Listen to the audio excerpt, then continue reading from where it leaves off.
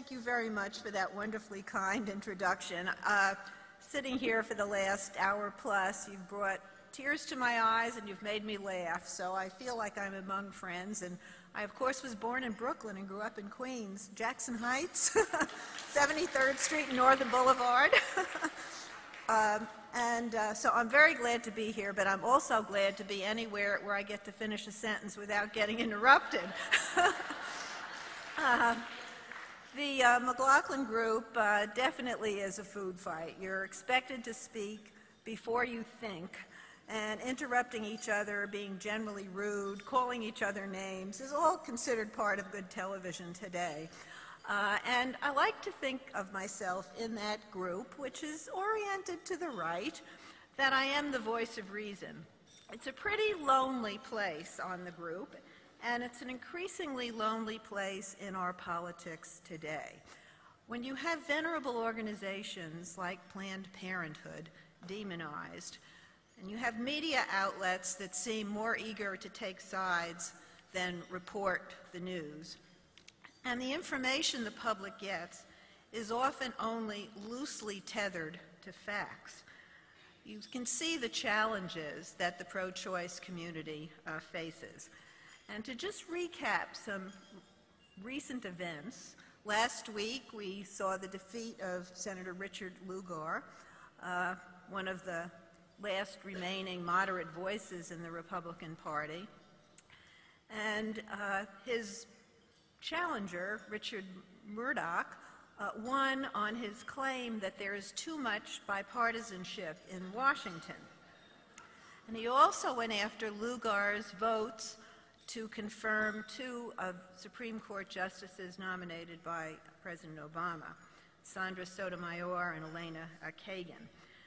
You can take Lugar's concession statement and the remarks made by Olympia Snowe earlier this year when she decided she would not run again, put them side by side, and you can see the pressures facing politicians today, particularly moderate Republican politicians. Senator Lugar noted the futility of either party, Republican or Democrat, getting their way in Washington after the election when big decisions must be made about extending tax cuts, about facing budget sequestration. Those big issues cannot be decided by one party or the other because there's that little hurdle of getting 60 votes in the U.S. Senate. Senator Snowe expressed her frustration with demands of a party that really doesn't allow the kind of independence that made her an icon in Maine. So their loss, and particularly Lugar's loss and the fact that it turned so much on his votes for Supreme Court nominees, really will have a chilling effect on the next Congress. And if President Obama wins re-election, and it is an if, Peter Hart, respected Democratic pollster, sent out a memo to clients last week where he put the president's re-election at no better than 50-50, which made me realize that a lot of things can't be taken for granted in today's polarized political world. At the center of this election is the Supreme Court. I don't have to spell out to the people in this room how important it is to have a balance on the Supreme Court. President Obama is exceedingly proud, as well he should be, of the diversity he has helped bring the court with his two nominations. Will any Republican in the next Senate cast a vote for an Obama nominee after the way Lugar was skewered by Richard Murdoch? It is really a challenge to get somebody on the Supreme Court. And if Mitt Romney does win, I think if we look at the way he governed in Massachusetts, I think I would say he's not too far right to make reasonable appointments. But will his party let him? How much maneuvering room will he have? And I look at the co-chair of the Romney Justice Advisory Committee, and it's Robert Bork. I don't have to explain who Robert Bork is to people in this room. His defeat in 1987, when he failed to win confirmation in the Senate, he was a Reagan appointee, it was over his interpretation of privacy. And to bork is now a verb, and his defeat actually launched the politicization of Supreme Court justices. I think the fact that Romney has selected him shows Romney's continued need really to placate his most far-right base. And for progressives, it really sends the signal that this is an all-out war for the Supreme Court. Another element of our current political landscape was the fight that we all watched over insurance coverage of contraceptives in the Affordable Care Act. What a memorable day it was when Congress convened an all-male panel to discuss the issue. And bless her, Congresswoman Carolyn Maloney said, "Where are the women?" Humorist Andy Borowitz had great fun with that. He did a column imagining an all-female panel discussing erectile dysfunction. We got a lot of laughs, too, over the Virginia legislature wanting to mandate transvaginal probes. Saturday Night Live's Amy Poehler said, "Transvaginal is my favorite airline."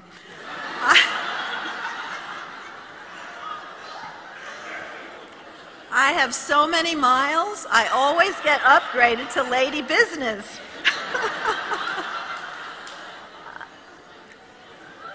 It was a good thing when the issue morphed into pop culture, because the Virginia legislators were shamed and mocked, and they tweaked the bill a bit, but it still passed.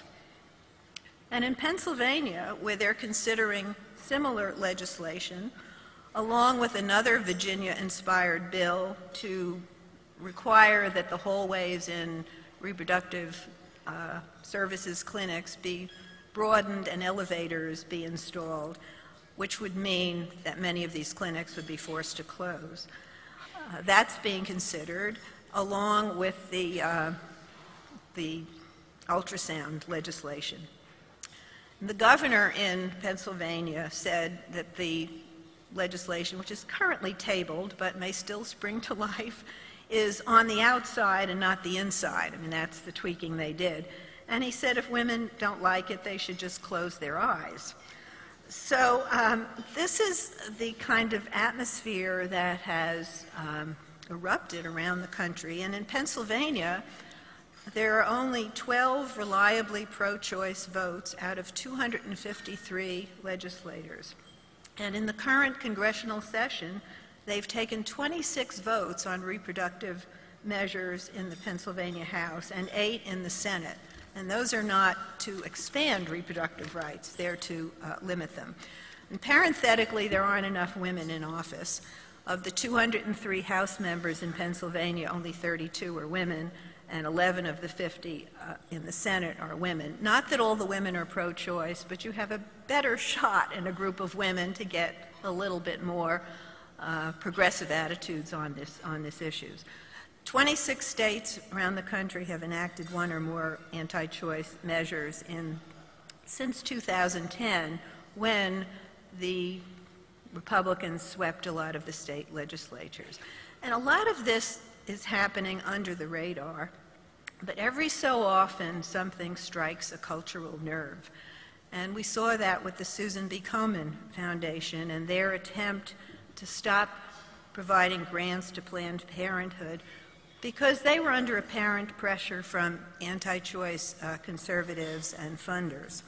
The reaction was fierce and fast, and Komen, to their credit, scrambled back to rescue their credibility. They have not fully recovered, and I noted that this last week in Washington, when they had their annual, very well-received and very well-attended walk, that Vice President Biden and his wife Jill, who traditionally kick off that walk in March, politely declined, said they had a scheduling conflict.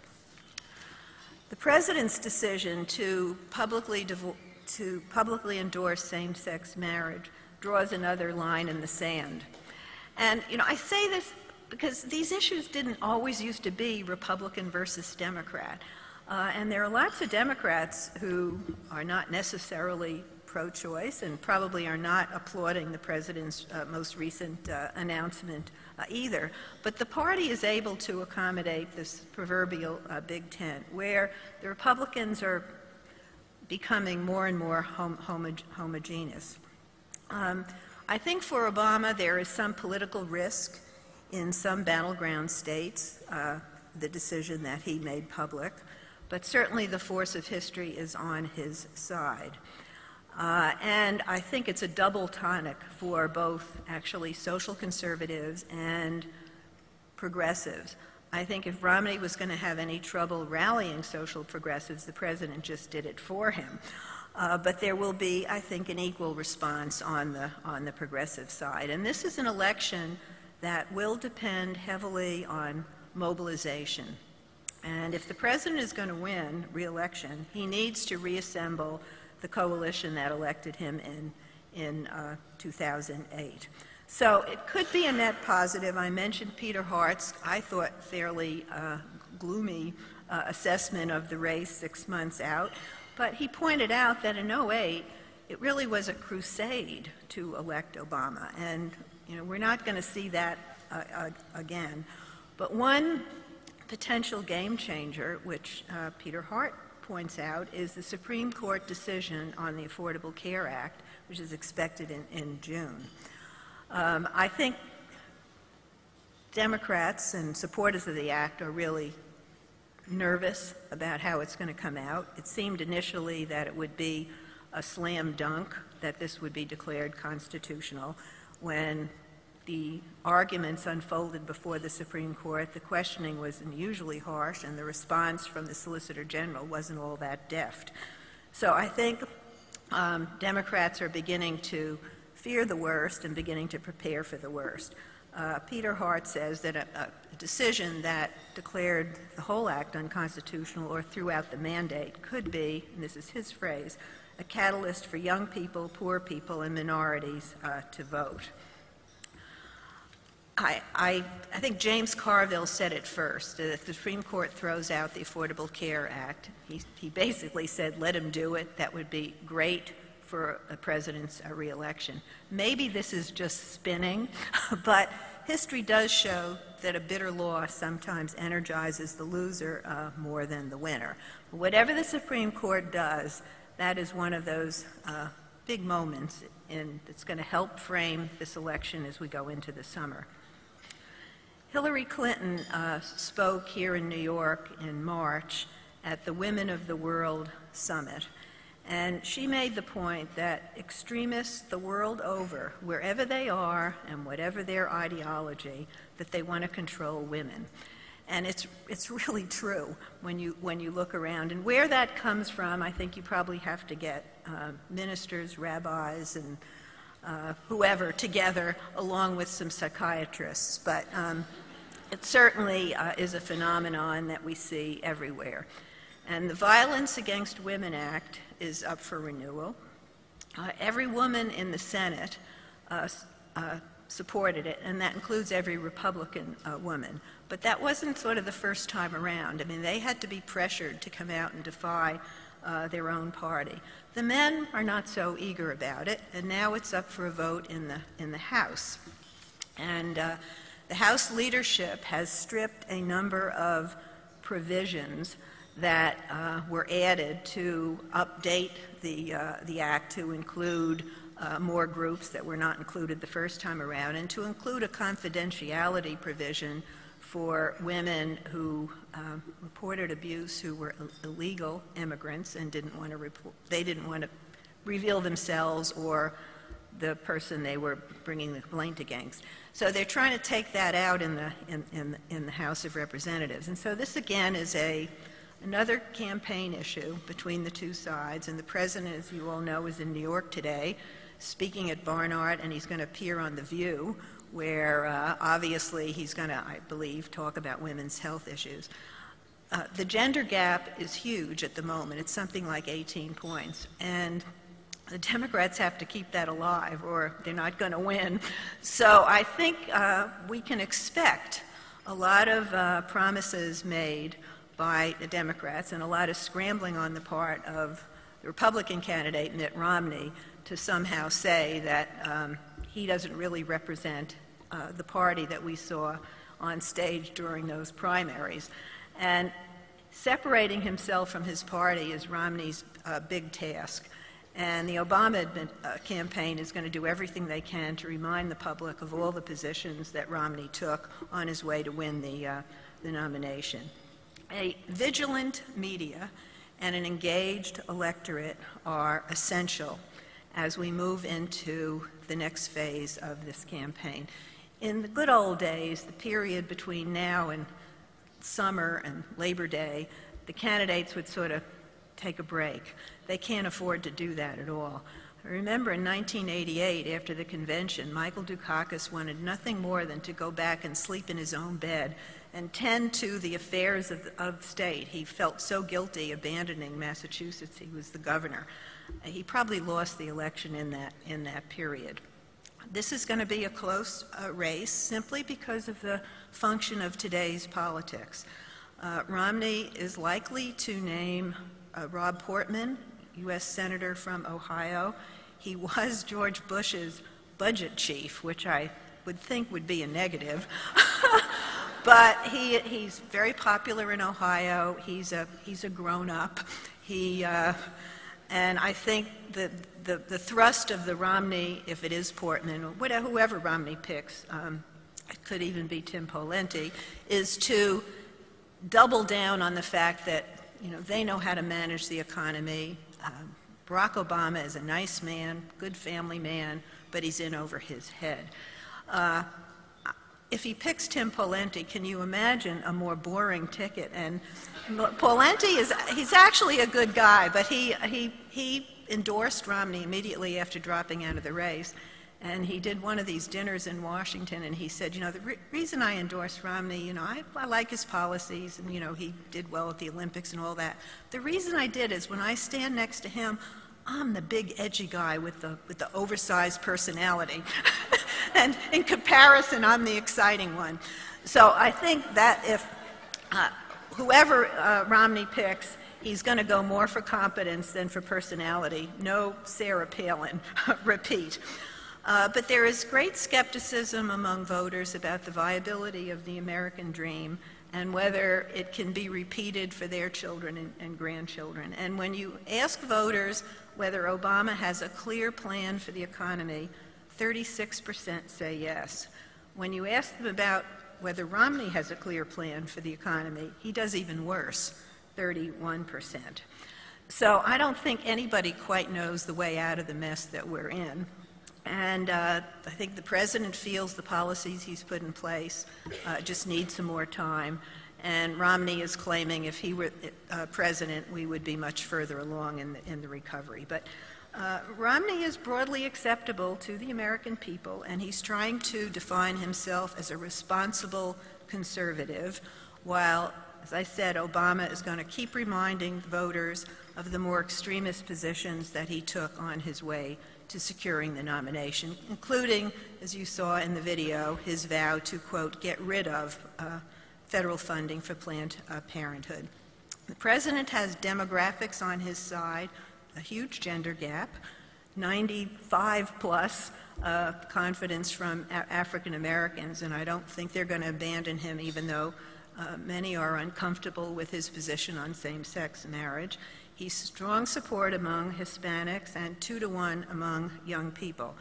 But it's a wild card as to how many will actually get out and vote. If the economy is the same over the next 6 months as it's been the last 2 months, which is a very weak jobs growth, I think Obama is in big trouble. I just read that George W. Bush was the first president to be reelected with an approval rating under 50% since Harry Truman. So that may be another record that Obama might have to try to break. He has not cracked 50 and stayed there for any length of time for quite some time. He does win on likability over Romney, and that matters. I think this election is going to be decided really on two things: that unemployment number, as faulty as it is, whether it's going down, that's important for Obama, and then the debates. And they've announced 3 debates in October. Mark your calendars: October 3rd, October 16, and October 22. Romney has had a lot of experience in debates. The Republicans did 20 of them. But there's certainly a lot riding on this election. And I want to close with something that Vernon Jordan said recently. I think people in this room know who Vernon is, the former head of the Urban League, a good friend to President Clinton. And I knew him way back when I was just learning to be a reporter in Atlanta, Georgia. Vernon says that Obama's re-election is more important than his election, because America is about reaffirmation. And I think that can also be said about the goals and the principles and the values that we've heard expressed here today. They too are fragile and must be constantly reaffirmed. Thanks so much for having me.